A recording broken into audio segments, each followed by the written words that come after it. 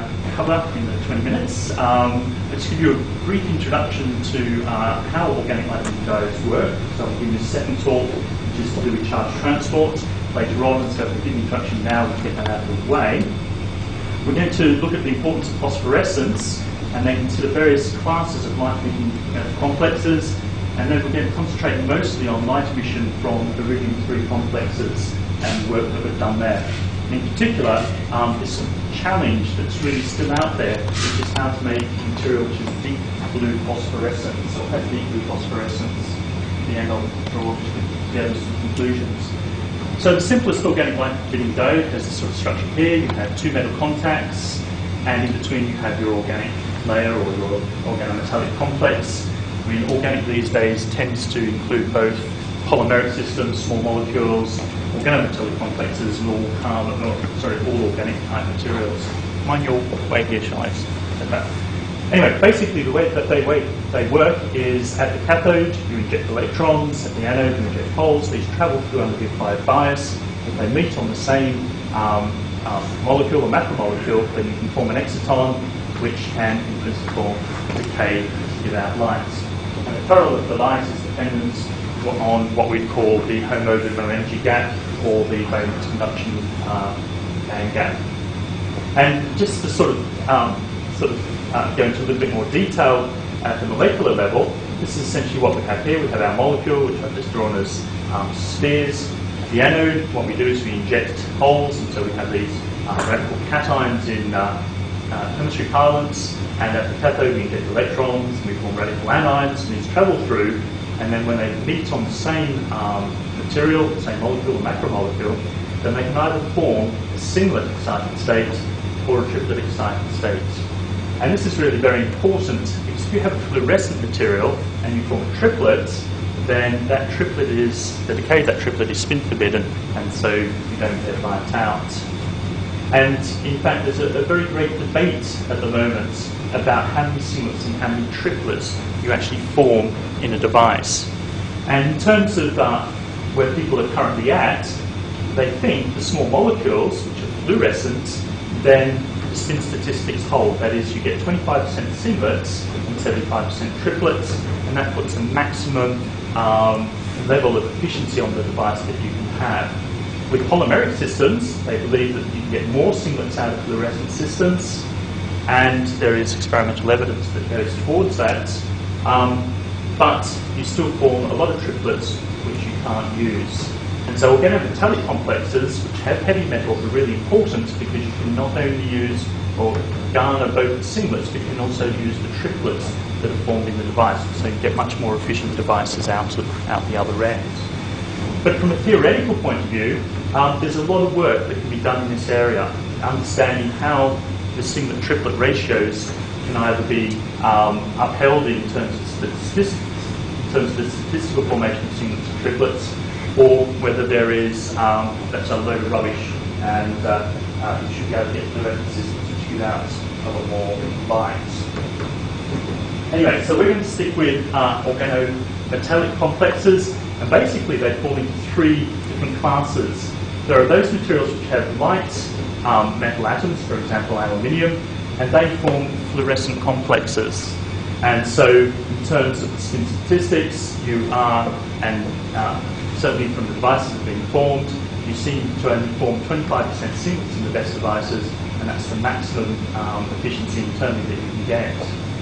Then there are two classes of phosphorescent emitters. There are the ones based on the lanthanides, for example, terbium or europium. And we're not going to concentrate on these, but basically you get the atomic emission out of these. And what happens is you have your ligand gets excited because it's close to the metal, you get intersystem cross into the triplet state of the photosensitizing ligand, and then that excites the metal, and then the metal itself emits from its F orbital. And so you get very sharp emission for these types of materials. However, whilst there was a huge number of papers over a number of years on these materials, commercially they're completely useless. And the reason why they're completely useless is that they don't last very long. The devices don't last very long. And there's a pretty good reason for that, which I think we'll talk about later if you're interested. The main family of materials that have been investigated are the ones based on iridium complexes. And these are also phosphorescent because iridium is a heavy metal and so there's strong spin-orbital coupling. And early in the piece, they were considered, or the emission was considered to be a metal to ligand charge transfer emission. And what we're going to explore is the emission from these type of materials and how we can understand it and how we can use that to design materials. So one of the reasons people are really interested in the iridium complexes is you can tune the colour of the emission. So for a full colour display you need red, green and blue.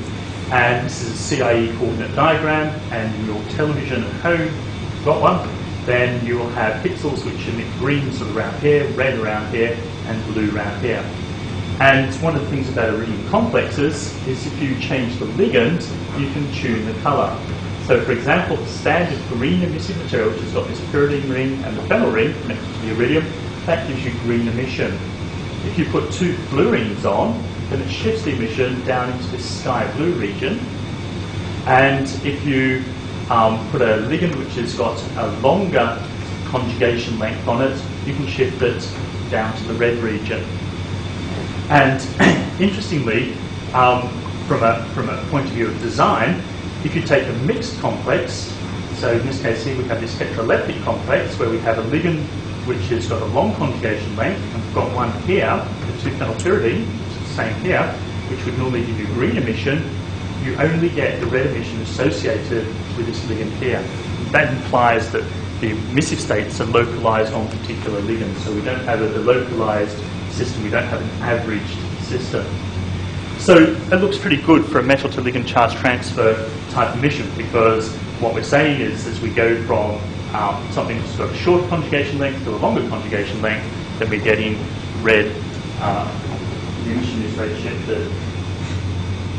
So this is what people understand, or what I understand, as a simple metal to ligand charge transfer state.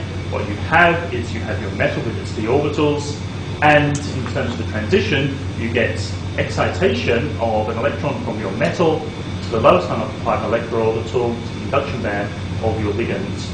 And so if you move the energy of your LUMO of your ligand either up or down, then that of course will change the colour of the emission that you get out of the complex, because the gap between these two states will change. So in terms of red, in terms of going from green to red, you would say that the lowest unoccupied molecular orbital will be lowered down. So that was the traditional view, and the first question is it accurate? And the answer, as you'll see shortly, is it's not particularly accurate. So what we've been trying to do is to understand how these complexes are, what the molecular orbital distributions are, and what the energies are. And so we've used computational techniques. This is work done by a guy called Shipley in my group, who's a bit of an expert on it. And when we looked at the type of software that we could use, we had a choice. We could either use Gaussian 3 software, or we could use ADF software. And the problem with ADF is it can't handle C3 symmetry. And most of these complexes are C3 symmetric. And so we had to use Gaussian. The problem with Gaussian is whilst it can give you the numbers, what it doesn't do, it doesn't give you the percentage of the orbital distribution. And so what we had to do is we had to use a second program to view the orbital surfaces, and that's this one here, this molecule, which we've got out to the Swiss Centre for Scientific Computing, and then we use a commercial program, AO-Mix, to calculate the percentage contribution of the orbitals. And so we use those 3 programs to get the orbital distribution. So with our Gaussian calculations, what we use at the core is several things. We first of all use it to get a geometry optimization. We use it to calculate the molecular orbital energies, and we use that effectively for a model for the HOMO-LUMO transitions. And as I said, we then go on and calculate the orbital surfaces. So where we started was with the simple complex, which is this simple 2-phenylpyridyl iridium 3 complex, which is well known and has been, the orbital densities have been calculated by Hay. And I'm sorry, this is a bit dark, but we'll see a little bit more clearly in the end. So you can just about see the ligand here. We can see the metal, the and this is the metal DZ squared orbital, and so what we can say is the highest occupied molecular orbital has a lot of density on the metal. For the lowest unoccupied molecular orbital, well, you can't really see it, but actually there's virtually nothing on the metal in the centre, and most of it seems to sit on the ligand. I think that's so rubbish. We can see a bit more clearly on these idealized structures.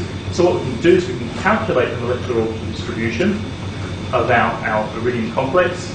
And so for the highest occupied molecular orbital, we can see we have about 53% on the iridium, and then on the ligand, there's still significant amounts, with most of it on the phenyl ring and some on the pyridyl ring. Whereas the LUMO, there's virtually nothing on the iridium, and most of it sits on the pyridine. So what this means is that in these sorts of molecules, the formation of the excited state is not a pure NLCT transition. Okay, that's because both the HOMO and the LUMO have orbital density. If it's a pure transition, then all the highest occupied molecular orbital density will be sitting on the iridium and will be none on the ligand, and that's very important. But it also explains why, when you put different atoms on, that you get different colours out. So for example, if you put fluorine atoms on the phenyl ring, you see a shift in the colour of the emission from green to blue. And the reason for that is because the fluorines are on the phenyl ring, and so when it's on the phenyl ring, then it's going to affect the energy of the HOMO more than the energy of the LUMO. And so the blue emission occurs because the HOMO drops down in energy, whereas the LUMO stays much more the same. And so that's really very good.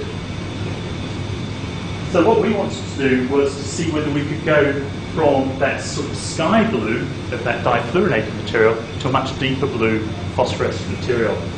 And the idea of how we might do that came from some calculations that were published in JACS back in 1996 on the energies of various different heteroaromatics. And what we found was that if you have pyridine, its energy, its LUMO energy was sitting around about 2.5, but actually if you went to the triazole system, then it was sitting up around about 4. And so we knew from the calculations that we'd done that the LUMO resided mostly on the heteroaromatic. We just go back one. So the LUMO sits mostly on the heteroaromatic, and so if we change it to a heteroaromatic group, which has got a higher LUMO, then we should shift the emission to blue. And so that was our strategy. So what we wanted to do was to go from this simple complex, which has got the pyridyl unit, to one which has this triazole unit. We can leave the bottom bit the same, and then in principle, if we had two fluorines, we should shift the colour even to a deeper blue. So that was the strategy that we had. And so we made these compounds. This is a slightly busy slide, but just to remind you, if you just had this simple one with no substituents, it's green, put two fluorines on, you see a huge shift down to the sky blue. If we make our one with a triazole unit, so instead of pyridyl, then in fact we go down even further, so it looks like everything's going pretty well here. So we've raised the LUMO and everything's all right. We put one fluorine on, we get a little bit of a shift. We put two fluorines on, we get a huge shift, another small shift. And it's quite interesting because in going from the ERP type systems, these two kind of pyridyl systems, the shift from having no fluorines to two fluorines is enormous, whereas we're only getting a small shift here when we have the two fluorines on. And so we have to understand why that is. The other thing we have to understand is why do molecules become less luminescent as they get bluer? You can see that the photoluminescence quantum yield in this one goes from 66% without fluorines on to 27.1, all the way down to 3%. So there's two things we have to understand. How do we get the blue shift, and why does the photoluminescence quantum yield go down? So the first thing we had to understand is what about the blue shift, and what we did is we calculated the highest HOMO-LUMO energies, and we've assumed that the HOMO-LUMO energy gap is approximately the transition energy. And you can see as we go from the standard complex to the one with the triazole, then the highest occupied molecular orbital is about the same. The LUMO energy goes up. So our prediction from the calculation seems to be okay. What we see as we go to a monofluorinated to the difluorinated, that the gap gets larger, but both the LUMO and the HOMO go down in energy. And it just so happens that the HOMO goes down faster than the LUMO, and that's why you see a larger HOMO-LUMO energy gap. And we've sort of correlated that to the energies of the HOMO using electrochemistry, and these are the values from the electrochemistry, and it all fits really quite nicely. So why do we get this sort of smaller shift? Why does the LUMO go down as well as the HOMO? And the answer is from the molecular distribution calculations. It comes from there. So essentially, if we calculate the energy of the the orbital distribution of the HOMO, then we find that similar amounts are on the iridium between the two pyridyl type iridium complex and the phenyl ring and also the triazole. But the big difference is when we have our LUMO. So in the LUMO, we see a dramatic difference because now we have virtually nothing on the iridium as before, but actually now there's significantly more on the phenyl ring of this 2-phenyl triazole ring complex rather than the 2-phenyl pyridyl. And so as soon as we put a blue ring on, or another electron withdrawing group, not only do we drag down the HOMO energy, but we also drag down the LUMO energy because there's much more orbital density on there. And that's why they both go down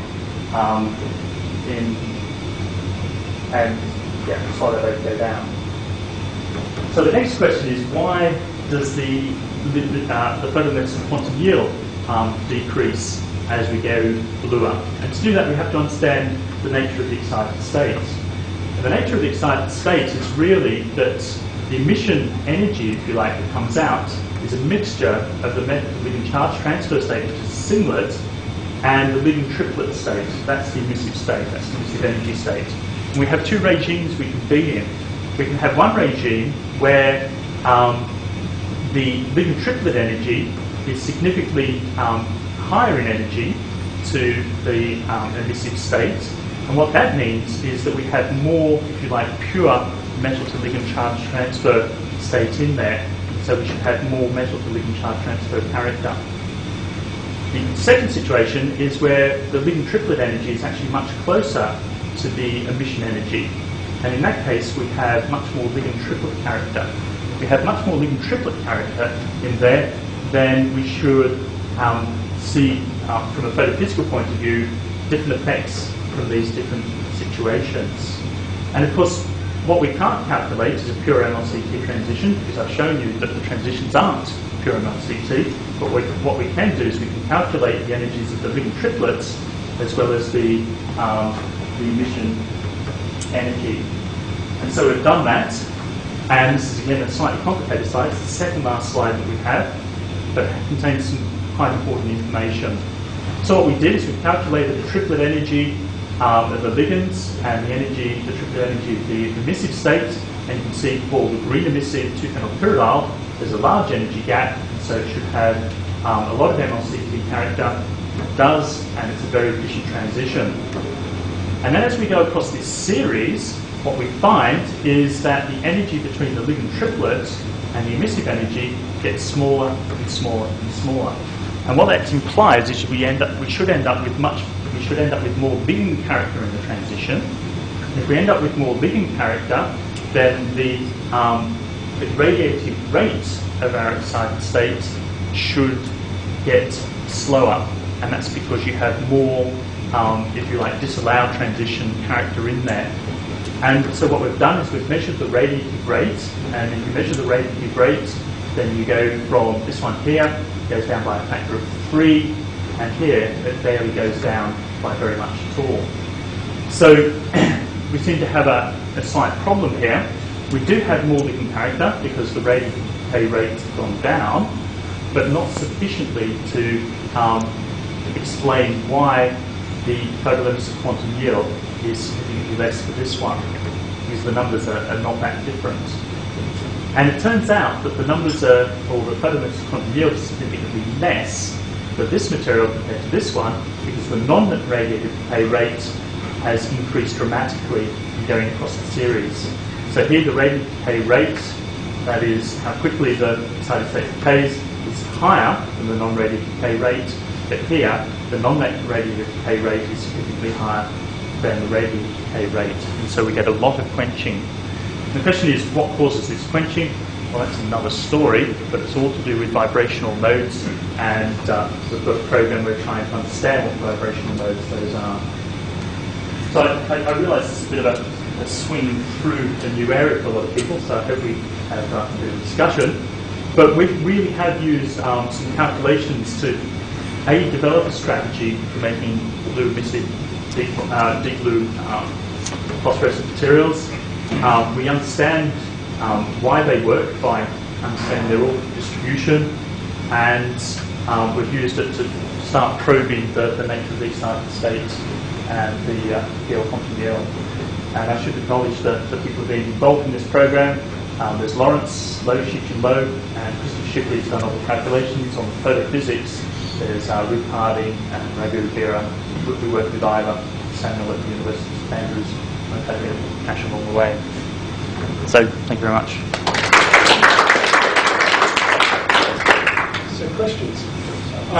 Basic photophysics question. Can you go back to when you're talking about the separation between the singlet and triplet? Just, probably got a bit too far.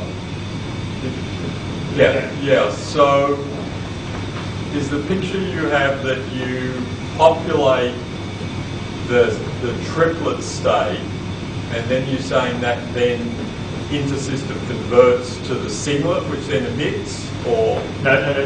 This is the emissive state. And the emissive state is comprised of a mixture. This is the emissive energy, if you like, or the emissive state. And that is comprised of a mixing of the ligand triplet orbital density and what would be a pure MLC-T type orbital makeup or energy. So you're mixing two energies, and when you mix two energies or two orbital sets, you end up with two new energies. Okay? And so these are mixing by spin orbit coupling. Yeah. Okay. So you've got a singlet state and a triplet state, and you're just assuming that the lowest energy state is the emissive. That is correct. Right. Yeah. Okay. Yeah. And the point is, you can't calculate the energy of this because it doesn't exist. All right? And it doesn't exist because when with these complexes, this is something that people hadn't realised at the very beginning, is that all the orbitals that you calculate for all the energies have a mixture of d orbital and p orbitals from the ligands. There's no d orbital sitting there by itself. And that's because of the symmetry, because of C3 symmetry. But it's all, another way of putting that is that the iridium is covalently bonded to the ligands. Well, it is covalently bonded. Yeah. And that covalent bonding is reflected in the comparable population of the metal and the ligand in the home. Sorry, say that again. Well, if you say that, one way to look at covalent bonding is you've got comparable populations of the two orbitals, and so. Yeah, except for if you're exciting electrons from your covalent bonds from your complex mates, your complex breaks. Okay, so it's not electrons from the covalent bonding that's involved in the transition. Oh, because you're saying there's other lower energy. That's correct. Yeah.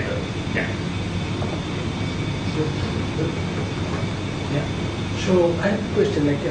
Whenever you mentioned that KNR, like the non-radiative rate, is increasing, that's why the quantum rate is decreasing. Yeah. So that has been measured by the time resolved experiment. That's correct. Yeah, and you were speculating that this is the vibrational relaxation.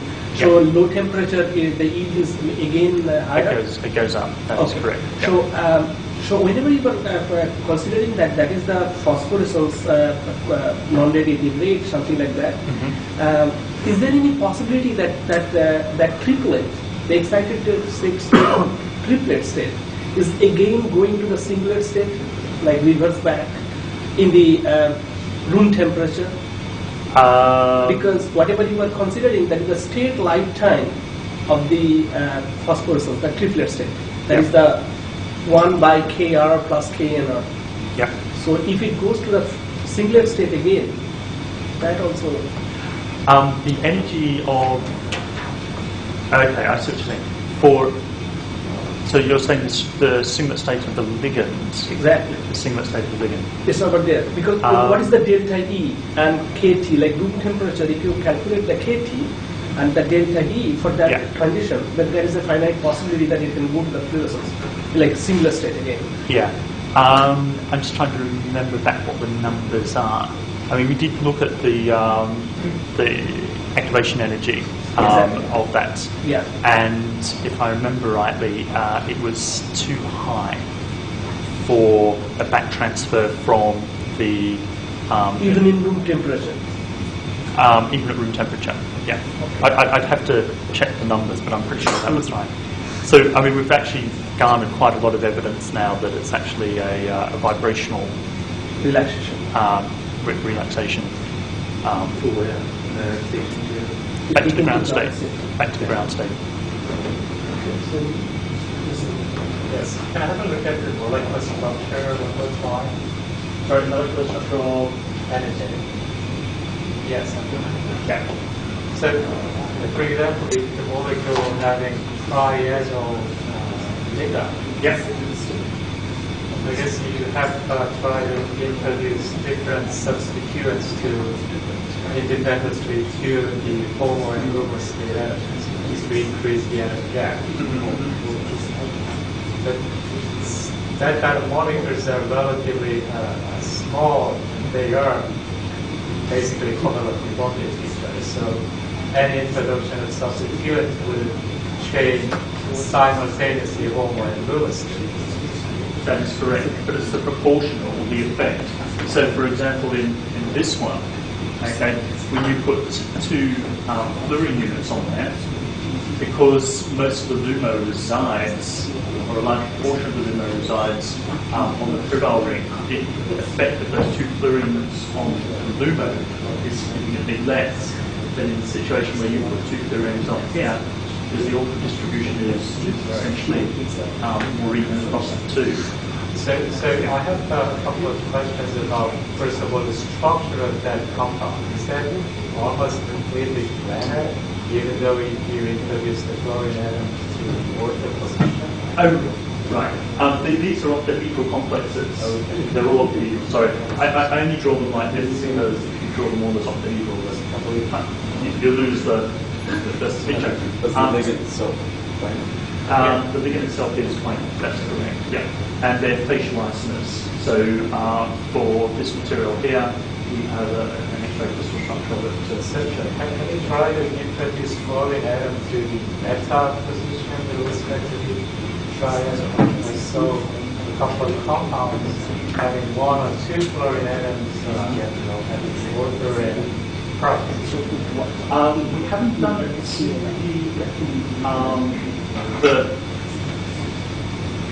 there. We haven't done it there, and but people have just about added a different atom to just about every position on this one here. And it turns out that if you add, I remember, if you add a fluorine here, for example, has less of an effect on the electronics of the complex. And I have to go back and have a look at the molecular order distributions, because what we've done is we've just added them all up. Okay, but actually it turns out that there's probably very little molecular order distribution on this position here, and there's more here and here. So these are sort of added up for the whole ligand rather than the individual atoms. And furthermore, if you introduce somewhat sizable electron withdrawing group to the ortho position, might break these sort of big planetary ligand, which will change the relative percentage of calculation. Okay, so what you're saying is if you put an electron withdrawing group there, you can do that. It's actually a bit more difficult because what you have to do is you have to make it symmetric. So you've got to put one here, you've got to put one here. So otherwise what will happen is when you form the complex, it'll add on to the side where the substituent isn't. So there's kind of some limitations on the synthetic chemistry, if you like, for making it But we have made ones which have got CF3 here and CF3 there, but we haven't got a crystal structure in that. Okay, so I'm very glad to leave it there and get this moving on.